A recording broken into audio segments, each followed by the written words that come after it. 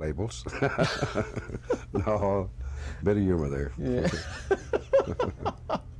that should shake them up good. That's right. Joe and everybody else just fell out of their chairs.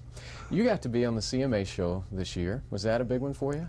A CMA show, you know, I've CMA and I, we haven't. See, I don't even pronounce it very well. We haven't agreed on for a long time, you know, on a lot of things. But you know, I was on Miller and Company, and we talked about the voting procedure.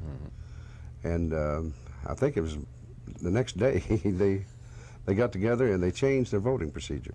And I think it's much more, it's fair now, you know. And the big companies don't control it. They just get, like, I think, if I'm right, you know, they have a certain amount of votes now, like 200. And that way they can't, you know, the block voting it's much harder to do that. And so I felt, the reason I did the CMA show this year is I felt they made a step, and I thought it was my turn. Well, there were a lot of surprises in that show and an awful lot of emotion. Do you feel that maybe that had something to do with that this time around? Oh, you mean being on it? No, with the people who won, the surprise winners of the awards.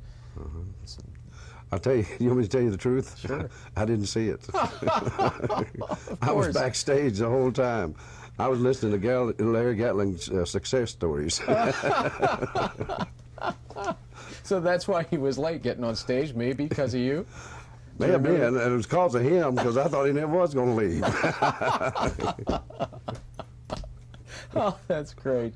But you know, Gatlin says that he doesn't pay much attention to what's going on the radio every day because he doesn't want that influencing him. Are you that kind of person too?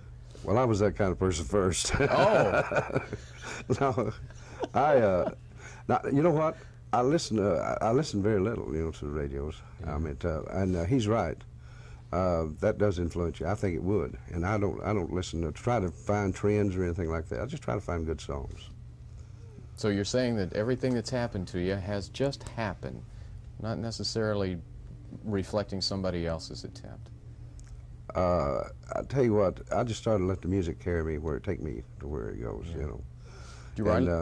And I've, you know, I don't try to. When I cut a song, I don't say, "Oh, that sounds like a pop hit," or "That sounds like this, that, or another." You get a good song, I don't care where it comes from, you know, and you should get a good record out of it. Or don't try to cut songs, say that's a good album cut. I'd say every one of them I try to make single sounding as much as I can, you know. Do you write much yourself these days?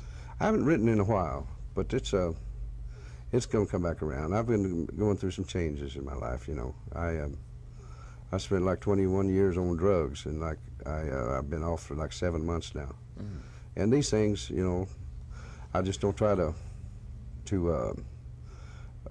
dwell on it much, you know, like, because I know it'll come back around. I'm getting the feeling now that I'm fixing to write some more, you know. But that reunion that you had last week with all the guys for the Doors Always Open special was quite an inspiration. It really was. I'll tell you what was great. There was a time when someone who was straight and not on drugs or alcohol would have been the outsider, and it was just reversed this time. I mean, anyone that had come in there on drugs or on, you know, or drunk, he would have been the outsider. And it's quite a change, because all of them, you know, like we've all been drug addicts or had our problems with them all the years. But it was like everybody was straight and everybody was having a good time. And it's amazing how much funnier we are. And how much better time we had, you know? Oh, that's great. Well, you know, that big flying W is just showing up everywhere. Where are we going to see that next? Got some plans for it? You seen it at the house? No, I haven't. Well, I got it over, you know, I got an arch over my gate. You do? And it says, it's got the big flying W, and inside it says Southern Comfort, you know. And I don't know, yeah, we're going to, we've been doing some other things, you know. We did, of course, the special, that, the Sue Brewer special, The Doors Always Open, and it'll be out like after the first of the year sometime.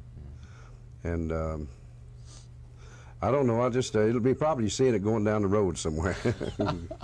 Well, we sure do appreciate the Southern comfort you've given us here today at your place. It's my pleasure. Thanks so much, Waylon. You bet. Yeah.